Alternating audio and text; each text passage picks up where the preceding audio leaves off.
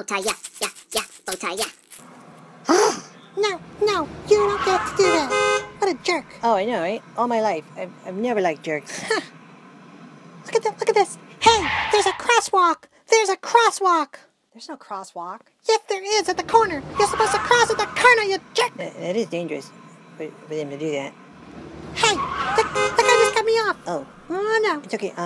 Just, You're yeah. lucky my husband's here. I don't want to upset him.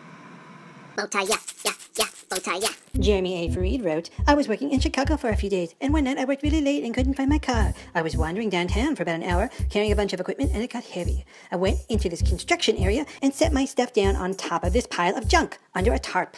Except it wasn't a pile of junk. It was a guy. He yelled at me, "Get out of here!" And I grabbed my stuff, and I ran a few blocks before I calmed down enough to set my stuff down again.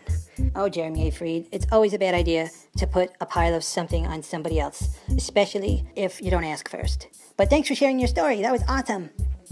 Thanks for all sharing your stories with me, and I'm excited to see what road rage stories you want to tell me about for next week.